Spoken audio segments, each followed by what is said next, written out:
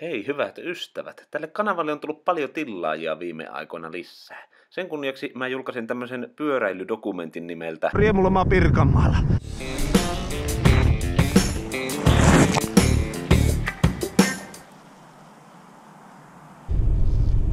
Nyt on sitten semmonen auto tässä meillä, johon saadaan molempien pyörät menemään.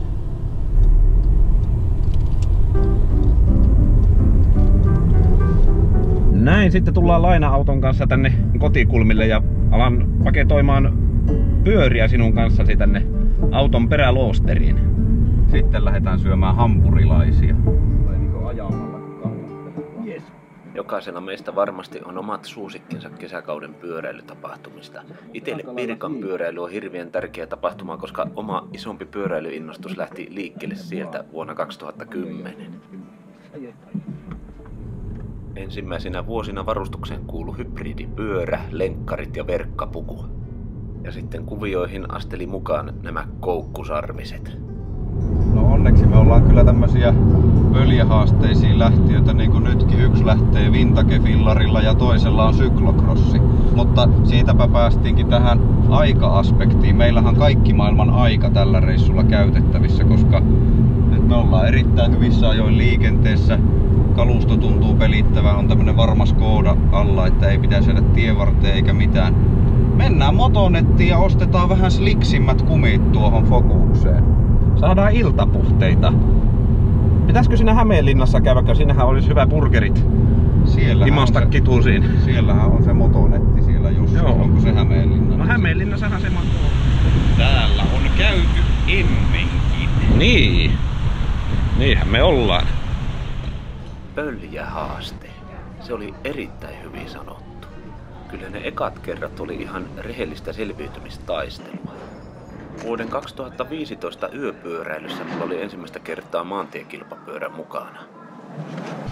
Se on sillä lailla, että meikäläinen on kerennyt syödä ennen kuin jotkut on edes saanut ruokaa. Sinä kesänä kaikkea pyöräilyä varjosti maantiepyörän kanssa sattunut tapaturma, joka siis tapahtui 2 viikkoa ennen yöpyöräilyä. Loukkaantumisesta huolimatta pyöräily sujui kuitenkin hyvin. Sinä kesänä Pirkan yöpyöräilyssä minun tarttui maantiepyöräinnostus, josta toistaiseksi ei ole ollut paluuta. Olisiko se rengas kaupoille sitten? Lähetään rengasmarkettiin. Täällä on muuten kuuma. On. Joo. Pannaan tuo musiikki kiinni, kun se turha vaan rasittaa aivoja ja hermostoa. Joo, kyllä. Hermosoluja menee. Veljet, ne on ihan parasta ajoseuraa ja kovia pongailemaan rekisterikilpiä. Mikä? 75. No mikä se oli se, mikä sut oli? 76. Kato, se on se ilmiö, että sitten kun sen hakemas löytänyt, niin sen jälkeen löydät sitä samaa. Yhtä ja samaa. 35622. No niin, se on 35 milliä leveä ja 622 se sisähalkasia. Ostetaan 2 semmoista. Minä tarjoan. Kävikö leikki kalliiksi? No eihän tästä nyt millään kympillä se. Kato kun pyörä menee kovaa tuolla. Pyörä oli katolla.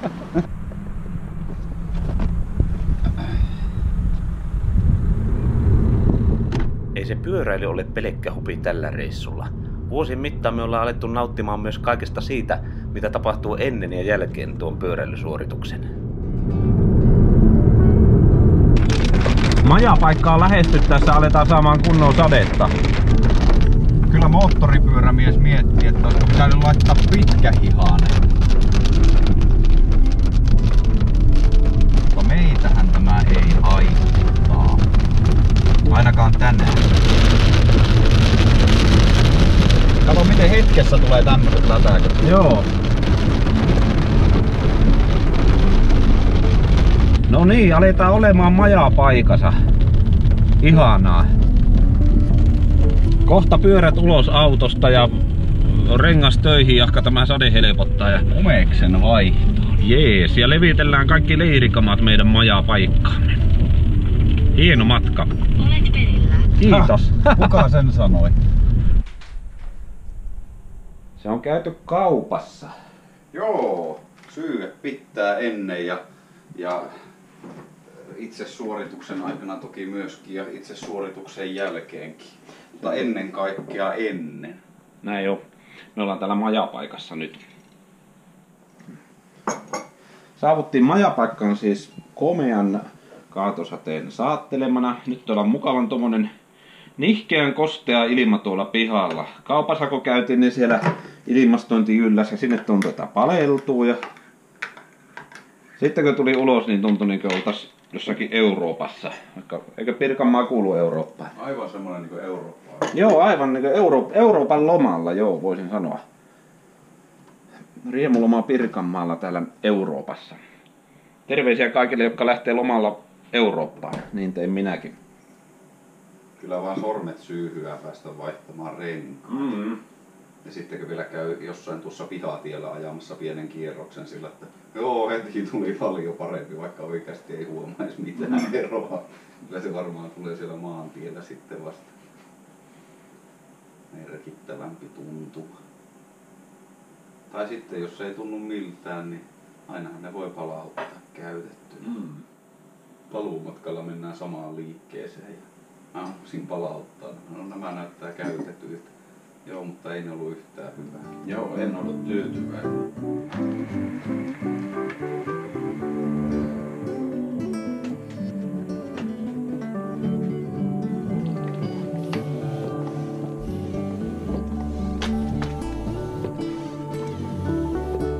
Hyvin tuonne kyösetty.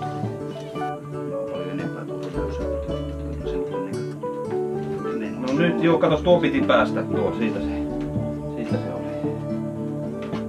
Kyllähän se pitää edellisenä iltana lähteä vielä testaamaan, miltä vasta-asennetut katorskinit tuntuu. Elikkä kalibroidaan.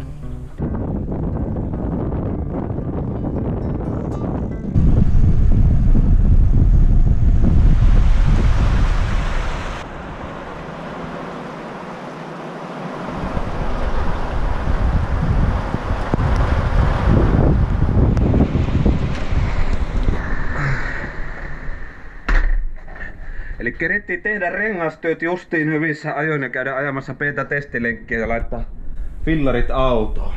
Joo, jos olisi rengas vaihdettu, niin että olisi tuommoinen ilma ulkona ollut samaaikaisesti. Ei siinä laittanut taas testilenkkiä tullut. Ei. Mitähän se Ilmatieteen laitoksen ennuste lupaa huomiseksi Tampereelle? Täytyy vähän päivitellä tietoja. Kyllä se vähintään tuossa 45 asteen kulmassa tulee tuolla paikalla. Ja nyt tiski Salamäki. Ei aivan vaakatasossa. Jyriseekö kaukana? Ei aivan vaakatasossa vielä, mutta lähellä ollaan. Joo. Ajatteliko tämmönen saa ajaa huomenna jossakin? Ei saada. Onneksi huomenna ei sada. Tuommoinen ilma nimittäin vetäisi nöyräksi. Yökylässä retrofillariski.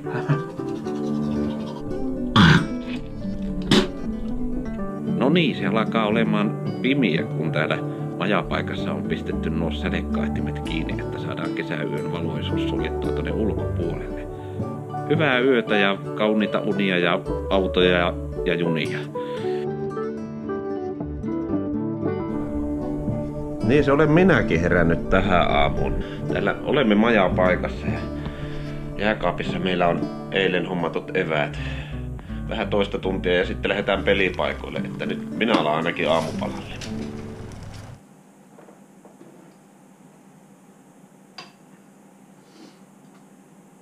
Tuo ilma tuolla pihalla ihan houkuttelee ajamaan. Mä oon aina sanonut, että sadekeli ei ole syy lähteä lenkille, mutta hyvän pyöräilyasun omistaminen on. Mutta se on kotona. Ja nyt minä oon majapaikassa. Yes! Ihan oikeasti niin tuulettaa tekis mieli. Siinä vaiheessa, kun lähdet pois kotoa ja suljet oven, niin se mitä ei ole mukana, niin sitä ei sitten ole. Eli ei sada. No ei. Se on ihme.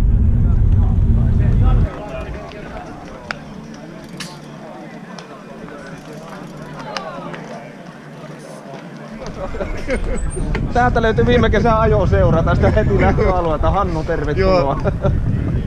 Terveisiä katselijoille. Niin kohtalotoveri on matkalla tänne päin. No niin, hienoa. Me ollaan menestyksekkäästi tuolla Kangasalla nukuttu ehkä 6 tuntia. Toinen retki patjalla, toinen sohvalla. Ja... Just se on sitten koiran unta. Joo. Mitä täällä nyt haluaa vesisateessa tehdä? Hyvä. Sanos muuta. Täällä on nyt jo purkua lähtöviivalla. Aivan sama. meneekö mihinkään sadesuojaan vai ei, kun sit kun lähtee liikkeelle, niin kastuu kuitenkin. Joka tapauksessa. Mitä? Herää vaan kysymys, että kaivasko tässä vaiheessa kenkien sadesuojaa. Iänikuinen optimisti, on ainakin happirikas ilma. Se on totta. Mehän saatiin hyvää sakki tässä aikaiseksi. Päästiin juuri tuohon rajalle.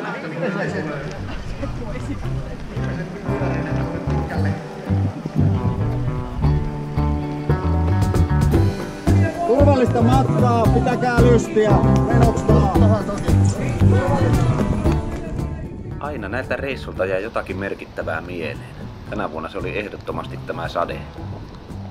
Alkumatkasta sateensuojaa tarjosi onneksi tämä Tampereen rantatunneli. Oli huvittava, että tuonne tunneliin ajaessa oli niin kova lämmin ajoviima, että se ehti kuivattaa ajovaatteet, mutta ei sitä kauan iloa ollut. Tunnelmia rantatunnelin jälkeen. Sitä sadetta kesti aamupäivällä aikansa, olisiko ollut johonkin 10 asti ja sen jälkeen onneksi päästiin ajamaan myös auringonpaisteessa ja hiljalleen varusteet kuivu kokonaan. Näin jälkikäteen ajatellen oli elämys, että sai saman lenkin aikana kokea kaiken hauskan, mitä Suomen kesä voi tarjota. Rankka sadetta, hellettä ja vastatuulta lopuksi. Kyllä maalissa oli pikkusen kaikkensa antanut olo.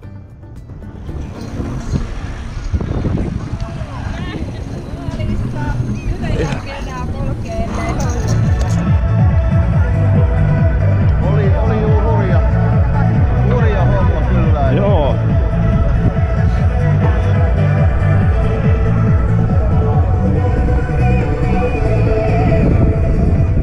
Tämä on suosittu lätty ja tämä on kahvi. Jukola. Suosittu kahvi. Tästä kesä voi alkaa. Nyt minusta vasta tuntuu, että on loma. Eikö ole vähän niinku, että yöpyöräilyn jälkeen, vaikka on niin paljon lyhyempi matka, niin väsyttää eri lailla? No silloin valvottava yö. Tässä vedetään kuitenkin aamusta iltaan.